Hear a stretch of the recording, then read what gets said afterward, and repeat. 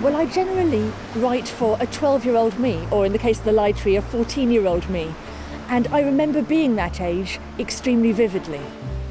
I write the sort of books that I would have enjoyed reading, and I did have a taste for the fantastical. I loved a sense that the ordinary world could slide into something more fascinating, but also perhaps more dangerous.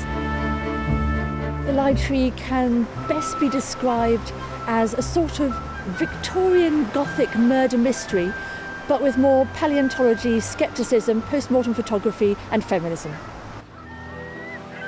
I set it on an island because I wanted to create a sense of being trapped. I chose the Victorian period for a number of reasons. One being that there's an emphasis on facades, on respectable exteriors, on socially condoned lies. And also because at that point, because of treaties like the Origin of Species, there are a lot of people clinging to certain untruths. I've got a lot of respect for my younger readers.